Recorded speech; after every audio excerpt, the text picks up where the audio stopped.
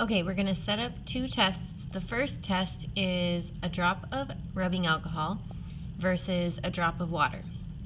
So we're going to put them down at the exact same time and observe them.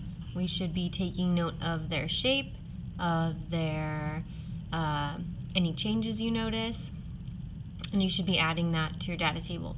The second one is 2 drops versus single drop, and those are all with rubbing alcohol. So 2 drops of alcohol versus single drop of alcohol. Take note of their shape, take note of just what they do, and any changes that you notice. The setup is going to be right here. So the first experiment is 1 drop of alcohol versus 1 drop of water, and I'm going to put them down at the same time, and I'm going to put it on time lapse, and we will observe what happens over time. And then we have 2 drops of alcohol versus 1 drop of alcohol.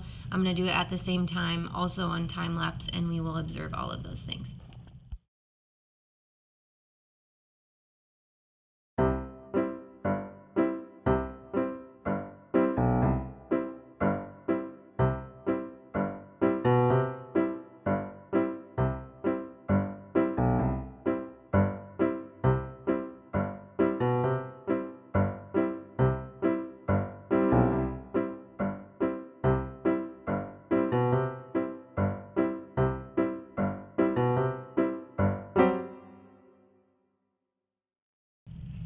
So you can see after a few minutes we have only dried up splotches of all of the alcohol ones.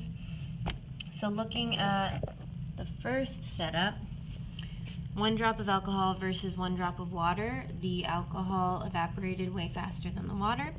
The water is still there, and you can see that it has kind of a dome shape and is in a perfect circle. And then the 2 drops of alcohol versus 1 drop of alcohol, 1 drop evaporated faster, but they both evaporated before that water.